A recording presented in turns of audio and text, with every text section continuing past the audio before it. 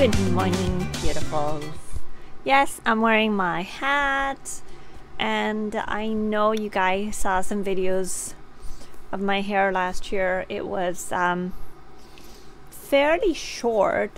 Oh, I have a weighted vest on, so it's like the hair is stuck in it. Yes, what I wanted to do last year, I actually wanted to try having short hair, so I ended up cutting my hair on my own. Yes, because it's all straight, right? So it's you don't really need to go to a hairdresser. It's like all one length. I have had in the past like layers and stuff, and I love them. I love layers and bangs and all sorts of you know, nice haircuts, but for some reason it just doesn't look that great on me per se. So I just ended up just sticking to one length type of hair.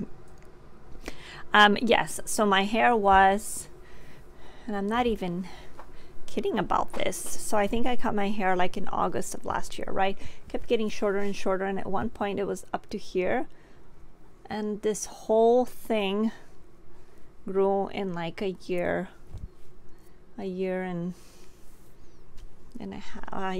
like 2 months.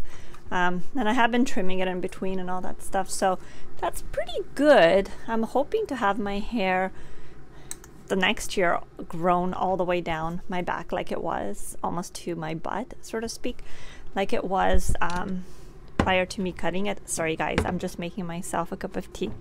Okay, fine, I'll bring you with me.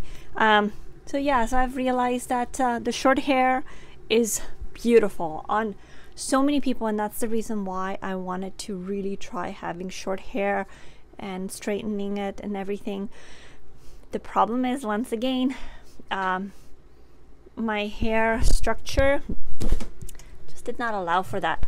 I have thick and frizzy hair, so the shorter it is, the frizzier it gets. And there's my cup of tea. I'm gonna go outside. So that's what happened, and I realized that, okay, I guess long, even hair is the path for me. Never had a perm. I think I've had my hair straightened before, and when I was a child, my mother had my hair cut like a boy. Me and my sister's hair, we had haircuts like a boy, so that was done as well. I don't even know why it happened. I was not happy about it. I was pretty upset, but she ended up cutting her hair like that, and yeah, and then I've had it up to here. So I've had a few hairstyles. As for color, it has been mostly in the shade of brown, unless it accidentally went to orange. That was not something that was intentional. Or red. Nothing wrong with those colors. It's just not me doing it purposefully. So yeah, it's always been in the brown family, like light brown. I did have a period where I went blonde, like really blonde. My hair became blonder and blonder. It took me a few years to realize that just didn't look right on me because of my skin color. It really washed me out, but of course I had to kind of find that out on my own. Pretty stubborn in that sense. So it took me a long time to figure out that, honey, that hair is just washing you out. It ain't for you. So finally, after 4 years of having hair, blonde hair that became blonder and blonder, I finally had enough. And then one day I just bought hair dye, came home, and dyed my hair brown. And of course my hair was so blonde, so bleached, that the brown was absorbed so fast. Like my hair literally absorbed it. It's as though it was starving, and it just absorbed the brown. This is my natural brown, by the way. This is not a dye. And from then forward, I started dyeing my hair on my own at home. I did not want to go to hairdressers anymore. It was too chemically infused, and it was also very expensive to have my hair dyed. It was, and I had to go back and have touch-ups and all that stuff like every 2-3 months, and it was just absolutely ridiculous when I could do it for $30 at home because I started buying the Nutritint and Herbitint hair dye, the natural ones, just to get my hair kind of on the right path of healing.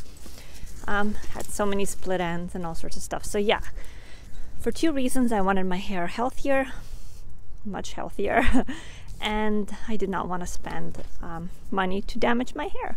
So I just started to do it on my own. So I have not been to a hairdresser in like 8 years. Just do my own hair at home.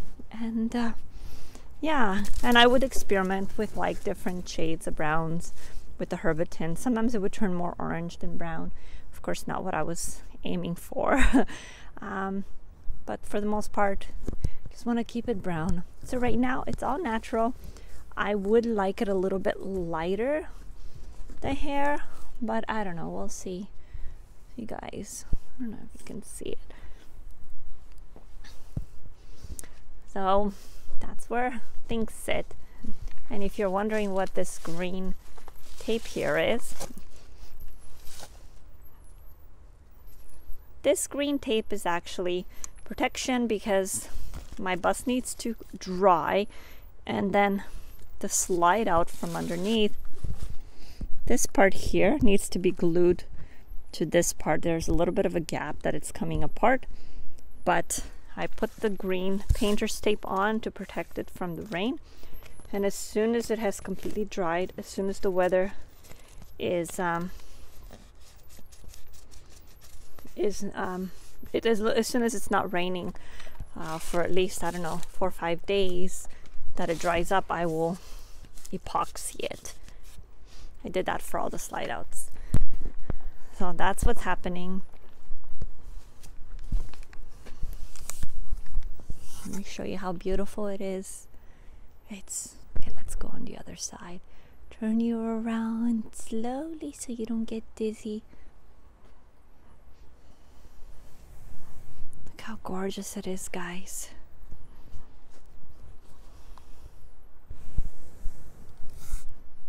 So that's about it. I'm going to go drink my tea, play with the boys, and I will see you soon. Bye. Hey guys, so trying to put this cord away. Right now I'm sitting in the car waiting for HR. He went inside this place to see if they have any flooring. So I'll explain a little bit. The living room portion of my home, my bus, is carpeted, and that carpet now looks really looks like the 80s. Looks really awful because it's full of hair and dirt from the dogs coming in and all sorts of stuff. So the carpet is so disgusting that I can't even step on it anymore. So it's just the area, like the bus is like this, right? And then when you're parked, there's slide out here and there's slide out here. It's not the slide out portion of the bus that is dirty where the carpet is. It's this middle portion. One portion of the slide out has my table where I work, and then the other side has like my dehumidifier, has like a heater and all sorts of stuff where there's not much traffic there, like actual physical footprint traffic. So the slide out carpet is in really good condition. It's very clean. But the middle portion of the bus in my living room is so disgusting. Like beyond normality disgusting. And like I said, I don't want to step on it with my bare feet. It's that raunchy. And yeah, so that needs to be replaced. Now, I just want to rip that carpet out and put anything there. Like, I could care less what it is. I could even put a tarp, but of course it's not really going to work. But anything is better than the carpet that's there right now. So that's what HR's looking at. I don't know if he'll be able to find anything here in this shop, but yeah. So, and then thereafter I think he's going to be going inside Home Depot to check for me Guys, can I just show you something? Okay, I get a kick out of things like this. So this is like a little, it's overflowing obviously, but it's a little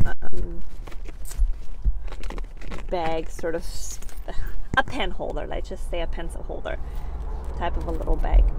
But I'll show you what I put inside. I had the Staedtler pens in here. I had so many of them. Staedtler, and then there was another brand too that fit. But I took them out and I thought this would be like my go-to pen collection type of a thing. So I have pens here. These guys, let me just show you. Okay, these are just funky little pens. I love them though. They're really nice to write with. I bought a whole set and I chose my favorite colors. Okay. This is definitely hands down one of my favorite pen. It's the Velocity pen by Bic, the 1.6 millimeter tip. I love them in the color black. I love writing with it.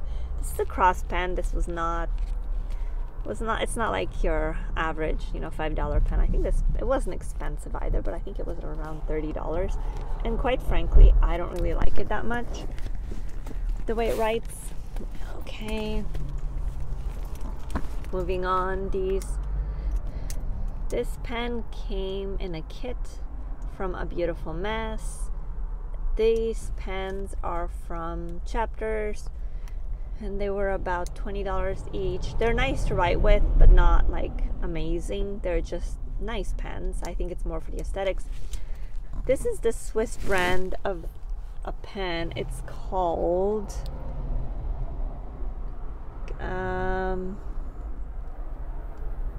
Caron-Arc. Sorry for my pronunciation. And they are about $35 each. You know, they're cute pens, but once again, not my favorite. I think it's too short. It just feels too flimsy, and yeah, it's not my favorite pen. Okay, this pen is the cross pen. This pen is the Lumy pen. Let me quickly show you the rest of my pens. HR just came back. All right. This. These are the Pentel pens, I think. No, they're the Flare pens. This was from Chapters. These are Kate Spade pens. I love them. They're one of my favorites. Other side has Flare pens, Staedtler pencil, Sharpie pen. Love it. This is a Poppin highlighter, and this is another kind of a pen, and I'll show you guys the last bit. This has pencils inside. That's what's making it bulky. And here we have a Micron pen, a few more Sharpies, and this is actually not a bad writing pen. It is called a zebra pen. So that's what I have in my kit here, and so I'll never run out of pens. If you know, never be bored when I'm writing with pens. Okay, guys, so that's about it. HR is giving me dirty looks. It's giving me bad looks, actually. So I gotta wrap it up. And I will talk to you guys later. Bye.